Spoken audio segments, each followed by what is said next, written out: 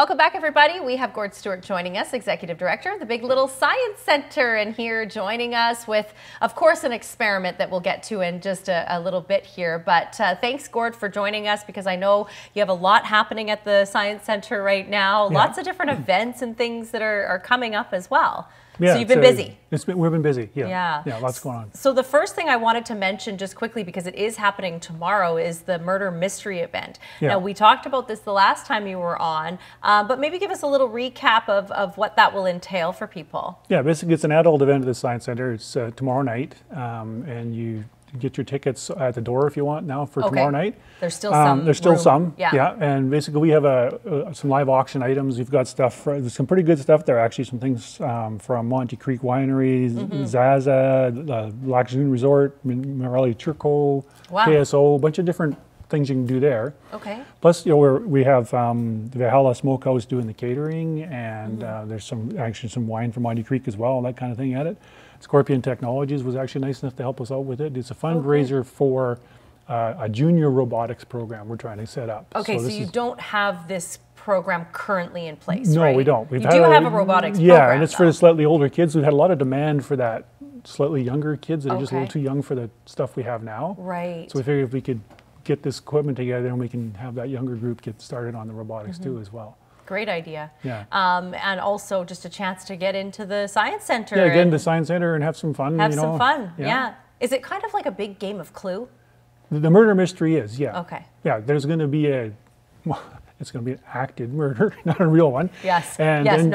Don't be alarmed. Yeah, don't be alarmed about that. And all the guests are going to try and figure out who did it, basically, who did it? How they did it. Yeah, so it's going to be like Clue. Like a big game of Clue. Yeah. Love it. Okay, so that's tomorrow night, and again, you can get your tickets now by going to the door. There's still some room. The next thing happening, of course, is Halloween. We have a Halloween event that you're going to be doing, a science event at the Science Center as well, which I think we have a poster for.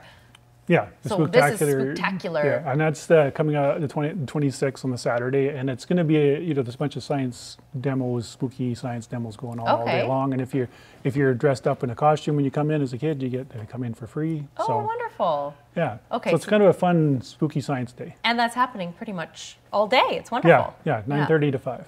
Excellent. Okay. What else is coming up? I know we have the lecture series, which has been really quite popular over the last little while. We've talked a lot about it. So there's another one happening pretty soon as well in November, right?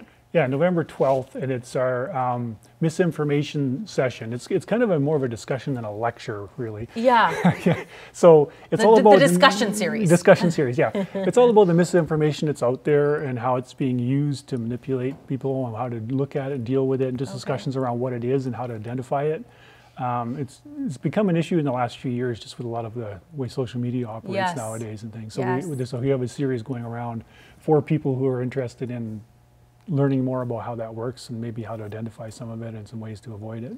So do you bring speakers in for this, or how does that work? I'm not sure in this case. I wasn't directly involved in who's coming in for that one, but yeah, But you have done that in the past. In the past, we do. And a couple times we've brought in different speakers around the similar subjects to this. That's great. Okay, and then one more thing I wanted to add before we get to the experiment is the winter day camps. We're kind of going ahead here to December, but really want to sign up for these quickly. I'm sure they'll probably fill up, but this is a great opportunity during that sort of holiday break to get in for a day and enjoy some science. Yeah, it's for some of the kids who want to come in for a day camp, basically. We usually run a week-long one, but this year, the way the holidays fall, there's not a week. Not a week. Yeah, not a full week. So we've got a scattering couple of days in December and a couple of days in January there, where there's an opportunity to come in for a day. You can come in, you can book for one day, or you can come for a couple of days of the camps, or all four. There's 4 different days, basically. And they have different age groups. Different age groups, yeah. I think we're covering sort of 1 to 4, 5, 6, 7-year-olds, I think, on them. Depends. It says on the poster or on the website, you can figure out what the days are for which camp and what's going on. Okay. All right. Excellent. So that's a good opportunity for the winter break and to keep the kids busy. Yeah. Now, is there anything else, Gord, that you wanted to add just before we get to what you brought here? Well, I think that's it for my list, except Happy Mole Day to everybody out there. Happy Mole Day. Yeah, that's the first thing Gord said to me. There you go. Yeah, from 6:02 to 6:02 today. Yeah. So if people know, I'm not referring to the little critter. I know you're not, but I hope everybody else knows that. Yeah, they'll figure it out. Yeah. They'll figure it out, yeah. Okay, so you brought something here that is going to be demonstrating thermal dynamics, right? Yes, yeah. Basically, it's getting into winter. I got up this morning, it was a little chilly. It was frosty. So I thought about that, and this little process here demonstrates just between an insulator and a conductor. Okay.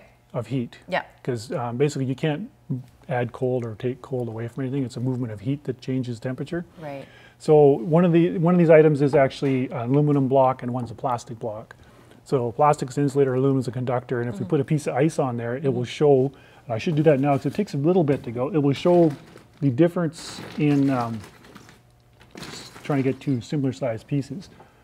It'll show a difference in the heat conductivity between the two. Okay. And you notice almost immediately. So that's the aluminum one there. The aluminum one is a good conductor. That's so it's, right away. Yeah, so right away the ice is pulling heat out of that metal into the water and melting the ice. Okay. So the heat's moving from the air and the metal into that really well. With the insulator here, we're seeing almost no change because it's insulated. There's no heat movement very well. Yeah. So this is melting like crazy because it has all that heat that's being moved into it. That's interesting. Yeah. So okay. So that's why you don't wear a metal jacket in the winter time. Or any sort of cold, you need to, the insulation. That's what's going to keep you really, really warm. That cube will disappear within a little bit, and then you can notice the other one is not. That's the idea of if you get your down jacket with all that air, which is a nice insulator, it's not allowing the heat from your body to leave. So you have to remember that the heat movement is all about the heat going away or coming in. Yeah, you can't add cold to something or change that. So if you insulate yourself from your heat leaving your body, then you're good. Then you should stay warm. You should stay warm. Frosty mornings. That's also why if you lick the flagpole, all the heat comes out of your tongue and you freeze to the flagpole. Yes, so, definitely. So don't test that one. Okay, you heard it from the expert. Thank you very much, Gord. Always a pleasure. More information on the screen for Big Little Science Center. Check out their Facebook page as well as the website. Lots of information on the upcoming events. And stay warm, stay insulated, everybody. We're back in a moment. Thanks.